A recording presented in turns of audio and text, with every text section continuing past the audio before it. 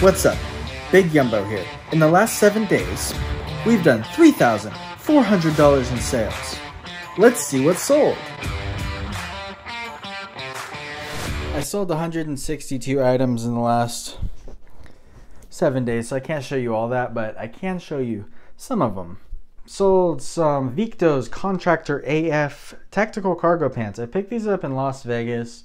I'm thinking like 4 months ago when I was visiting my girlfriend, and these finally sold. Somebody sent an offer for 50 bucks plus $8.30 shipping. Totally happy with that. When I looked them up, the sell-through rate was really good, but they've just been sitting for a while. I think the size is kind of too big. Sold a Nike, just a basic Nike full zip hoodie. Got $15 plus $5.99 shipping.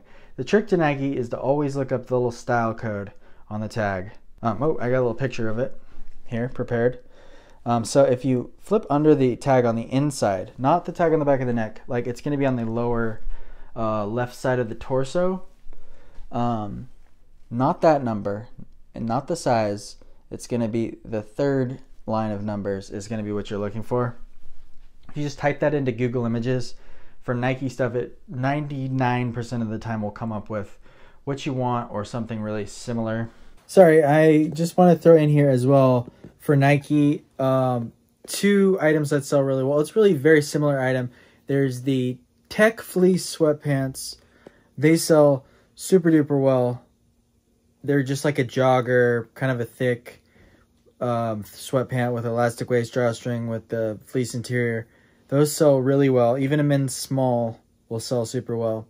And they're just super basic looking. And then also the Club Fleece sweatpants. And you can identify these by the fact that both these styles are joggers and have the elastic waist. They're tapered fit. And also you can look at that tag that I just mentioned. The Club Fleece and the Tech Fleece sweatpants. Very good. Sold a couple of these actually today. I sold this one for $15.90 and another for $15.90 plus $5.99 shipping. They're just Boy Scouts uniform shirts. These ones in particular are actually priced a little too cheap. They have the flap on the back. It's like vented for fishing, hiking, and they're made out of polyester as opposed to the cotton ones. For those ones you can usually get a little more when I was listing them, or I just forgot to price them up a little bit higher. Not too much higher, like $3 higher, like maybe price them at like $22.88 or something. Or maybe you could price it at $25.88 and wait a year, but I like to sell things super fast. Today I sold 2 Tommy Bahama shorts to the same person for $28 plus $11.98 shipping. Good deal. And I believe they're both bins finds. Oh, you saw this in the last video, that vintage Berkeley crewneck sweatshirt. I listed it as 70s because I looked at a bunch of pictures online of 70s ones, and it had very similar stitching in the armpit to 70s Champion hoodies, but it did not say Champion, so I didn't put that in there. But it sold for $28 plus $7.50 shipping, and it's only been like less than a week. I've been selling a ton of these, just basic Nike Pro leggings, men's and women's. If you just price them at 15 bucks plus shipping and take any offer between 10 and 15, they should move pretty quick, especially if you look at the tag and you find the exact style. But you don't have to with these. They'll sell really fast in that little price bucket for men's and women's. For men's, you can even get up to 20 depending on if there's like a pattern on them or if they have like vents on the side. Royal Robbins hiking skirt. These sell really well for like all the outdoor brands. I think a lot of resellers pass on them in the bins, but they do really well. Somebody paid 20 bucks for this, and I paid $1 for it. They paid 20 total, like including the shipping. Dovetail workwear. This brand is new to me. I was down doing jury duty in Sacramento. We let them free, by the way. Not guilty. But the Goodwill down there is super overpriced. These were actually 18 bucks. I was hoping maybe get 80 bucks for them. But I think someone took a coupon or maybe made an offer and they sold for $59 plus $7.50 shipping. And it's only been like 3 weeks. So pretty good. These are kind of like a workwear style. They're actually in the men's section, but they're women's. As you can see, there's like, they have the double knee on them. Coolision field hooded work jacket. Found this in the bins. Sold for $42 plus $8.30 shipping. And it's been like a week. I mean, if I wanted to hang on to it till winter, maybe I could get like 80 bucks, but I'm good. This company, The Mountain, their shirts are pretty like low quality and they're ubiquitous. That's something Thrift of Life said the other day. That means found everywhere. This is a ubiquitous brand. I usually pick them up when I find them in the bins because you can usually get $10 to $20 depending on the design. This one just had like a psychedelic German Shepherd, and it flipped for $13.50 plus $5.99. I actually found this one at the flea market for $1.50, and it's only been like 2 weeks. Oh, this specific shirt from Ralph Lauren does really well. It's called the Big Shirt. This is just a basic like little pony button-up shirt. It's kind of more of a thick twill material, but it sells really well. You can get like 20 to 25 for it plus shipping. I got $19.90 plus $5.99 shipping. Abercrombie & Fitch actually has a similar shirt called the Big Shirt, which sells for about the same price, and it sells really well as well. I think it's a high sell-through rate. It says the Big Shirt, or it says Big Shirt. The Abercrombie one says the Big Shirt. Sold a bunch of Western shirts 2 days ago. One of them is High Noon brand, one of them is Rocky Mountain. The same person bought both those for $44 plus shipping. He might have used the coupon on that, probably did. And then someone bought a Panhandle Slim for $15.88, and they probably used the coupon and paid $12 plus shipping for that. Panhandle Slim, a lot of people say it's pretty good, but I can never get above 20 for it, so I just priced it at like 15. This sold really fast. A pair of Lucky Brand drawstring shorts, but they were camo, or not shorts, sweatpants, but they were camo and they had peace on the butt. They're women's for sure. They sold within the same day that I listed them for $19 plus $5.99 shipping. I think I had them listed at like $24.88. Yeah, and they're just basic and they're like cut off at the ankle. They're in pretty bad condition. Here's sort of a bolo. It's Chico's Zenergy. Pretty much everything I pick up from Chico's Zenergy sells super fast right now, especially if you find their joggers, like cargo joggers. Those have 100% sell-through rate in a bunch of the different sizes. But at the bins, if I find anything Zenergy Chico's, I list it at like $15 and it flips instantly.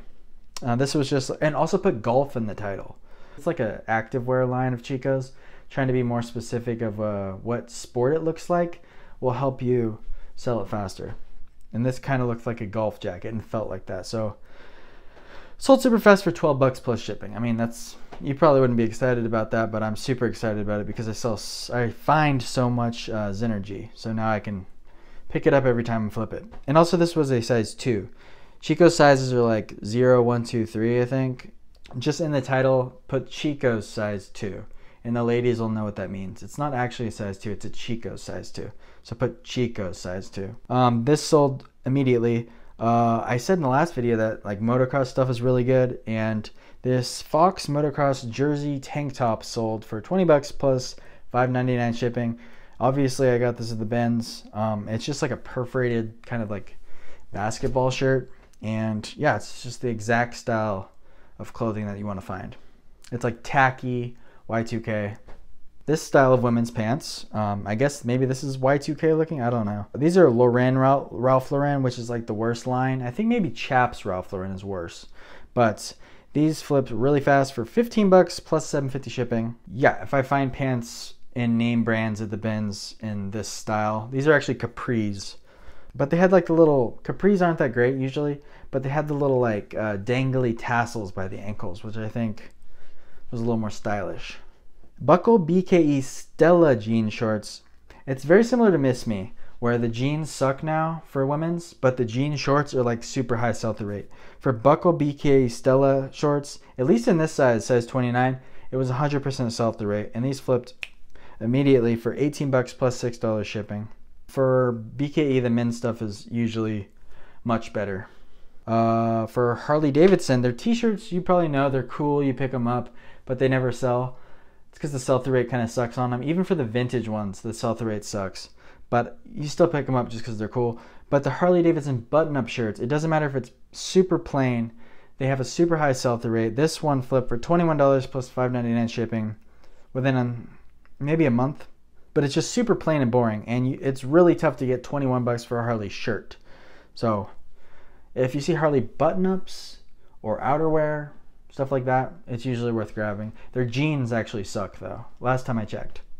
Sold 3 Duluth Trading Co. just basic t-shirts to the same guy for $30 plus $9.30 shipping. It's still a really good bread and butter brand.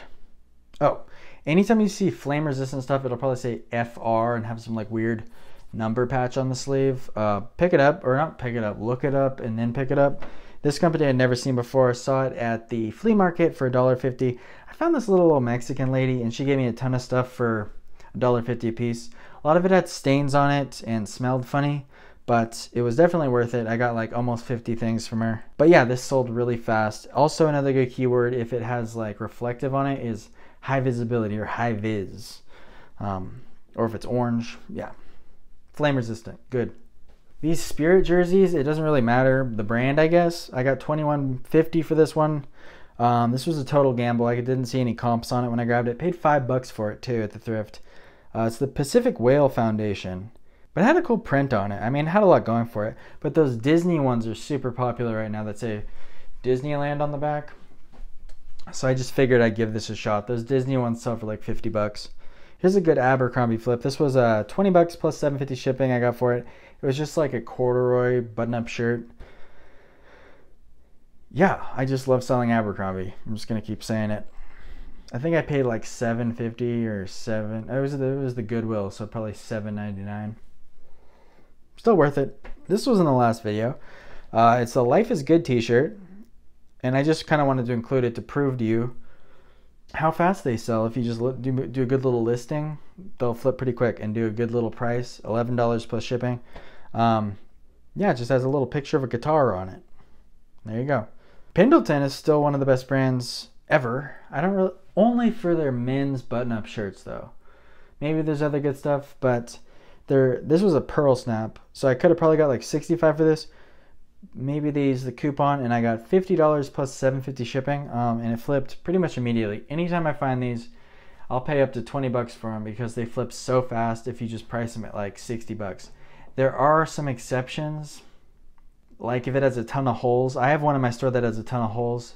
If it has holes, don't put holes really big in the title. That's what I always do because I like to be super transparent, but you don't have to do that. They just skip over it. I'm actually going to take the word holes out because you can show, what I usually do if it has holes, I'll do the first picture like this and then the second picture immediately start showing holes so that they can't say they didn't see the holes, but they'll probably still not see the holes. But anyways, I'm just talking now. Don't put holes in the title, or do. Because I've sold ones with tons of holes for like $40 that I didn't put holes in the title. I just showed them. But then I have one in my store that's like $20 where I put holes really big in the title and still nobody wants it. But yeah, the pearl snap ones do really well. If it's plaid, that's excellent. Men's is great. Here I'm just talking about the Pendleton virgin wool flannel shirts, not the cotton ones. There's cotton ones too, and those don't sell nearly as well as the wool ones. Pendleton's known for their wool, so you want to sell their wool shirts. Their cotton shirts do sell, like you can sell them for like, I don't know, 15 to 25 bucks, but you're looking for the wool. Oh, here's a new brand for me. This was in the pajama section of a thrift. I find this stuff all the time here because there's like a super big Indian population around here in California. So I find like lots of Indian clothing, and I always like look it up and it's never good. And I always feel like eventually I'll find something good, but this one flipped super quick. I paid $5 for these. They sold for $18.66. The company is called Sudara Punjamis. Yeah, and they're just like thin cotton drawstring pants.